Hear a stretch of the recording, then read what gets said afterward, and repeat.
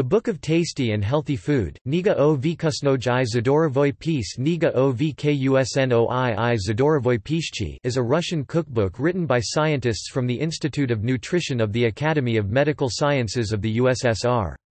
The cookbook was first published in 1939, and a further edition was published in 1952. An English translation by Boris Yushumersky appeared in 2012.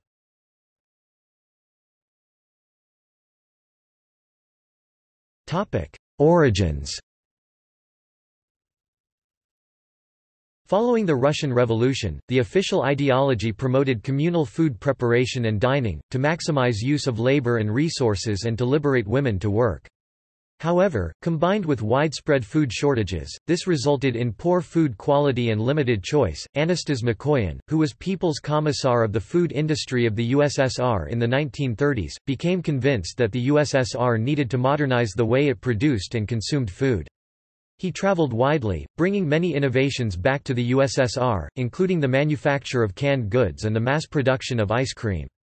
In the late 1930s, he spearheaded a project to produce a home cookbook which would encourage a return to the domestic kitchen. Prior to its introduction, the staple cookbook of Russian cuisine had been Elena Molikovets' A Gift to Young Housewives, which had been published in numerous editions in late 19th and early 20th century Russia and remained in many households after the revolution.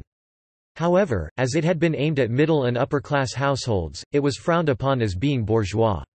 Moreover, many of its recipes relied on ingredients that were unavailable and techniques that were impractical in Soviet Russia. The new cookbook was thus aimed to become a reference work for the new Soviet cuisine.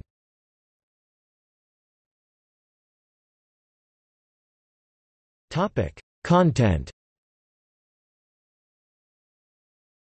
As with most publications at this time in the USSR, the cookbook had both a practical and propagandistic purpose.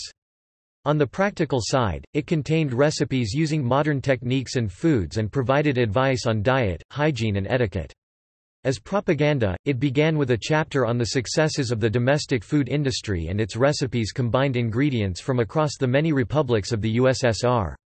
Moreover, as many of these ingredients were usually unavailable, the cookbook also served as an image of what the USSR aspired to be, a land of abundance and variation. Recipes range from the sumptuous sturgeon in jelly, cold piglet with horseradish to the everyday cabbage stuffed with meat, bean soup.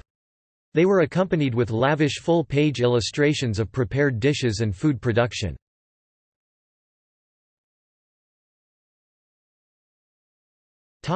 In popular culture. British chef Mary Berry modified and improved one of the book's recipes, which combined herring with egg, on her BBC Two cookery programme Easter Feasts, first aired April 13, 2017.